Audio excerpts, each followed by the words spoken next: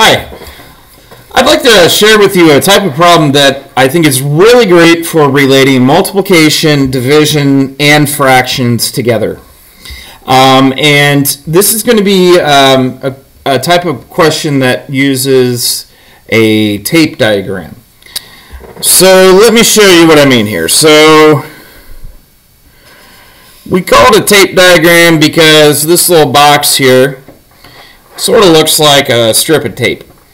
And we can name this hole here anything we want to. So I'm going to say the value of this hole is, let's make it 20.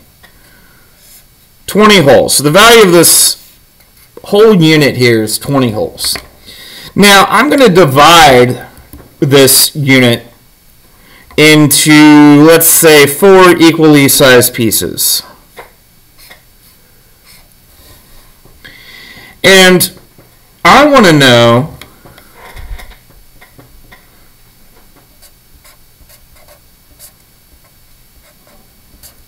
what does 1/4 of 20 equal?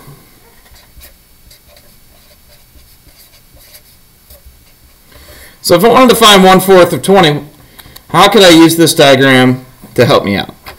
And just so we're clear, 1/4 of 20 would be represented by this area right here. It's one piece out of 4.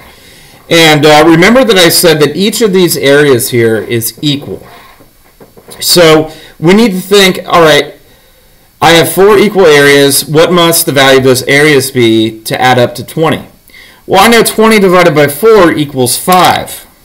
So each of these areas here represents the whole number 5. And since I'm only considering one part out of 4, 1/4 of 20 would just be 5.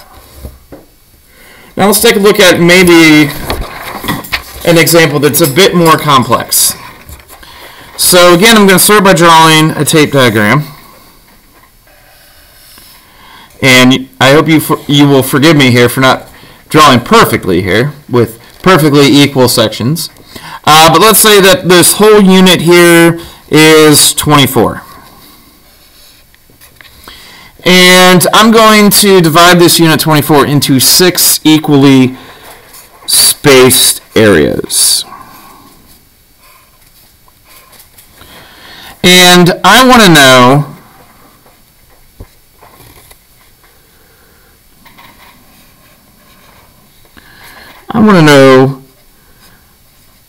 what would 4/6 of 24 be? So what would the value of this distance here be? So 4/6 of 24 equals what? And again, I'm going to shade these areas in here.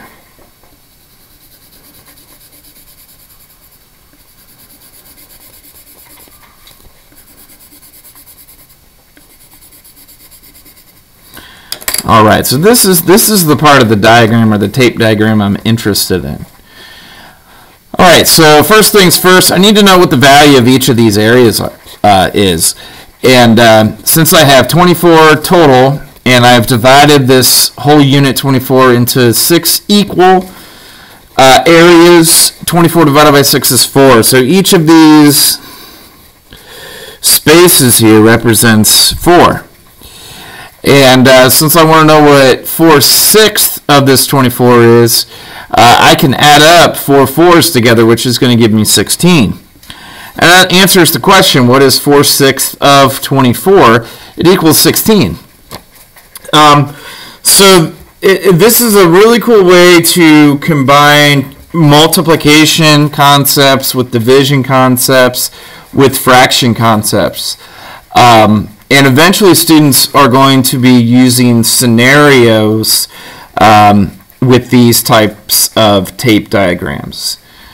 So for example, and a lot of kids collect Pokemon cards, so I usually talk about Pokemon cards when I first introduce this type of problem. So we'll say Bob has 12 Pokemon cards And we'll say that 3/4 of his collection are blue. I'll probably have some kids watching this going, man, this guy has no idea about Pokemon cards, and that they would be true or correct. I know very little about Pokemon. But anyway, Bob has 12 Pokemon cards, 3/4 of his collection are blue. Alright, so what I'm going to do is I'm going to draw a unit here. I'm going to say this whole unit is representing 12. That's the total amount of cards in this problem. And then since we want to know 3/4, I'm going to divide this whole unit here, this unit of 12, into 4 equally partitioned areas here. And since I'm interested in 3 out of the 4, 3/4 of 12, these boxes right here are going to tell me what 3/4 of 12 is. 4 equal spaces, so 12 divided by 4 is 3, meaning that the value of each of these fourths is 3. If I have 3 out of the 4, 3 times 3, 3 plus 3 plus 3 gives me 9. So 9 is 3/4 of 12. And so Bob has 9 Pokemon cards that are blue out of his 12 Pokemon card collection. So as time goes on, we'll be investigating situations like these and using tape diagrams to make sense out of them. There is an assignment where students will be interpreting these types of diagrams to find fractions of whole numbers. Again, if you have questions, please let me know through a reminder email. Thank you for watching.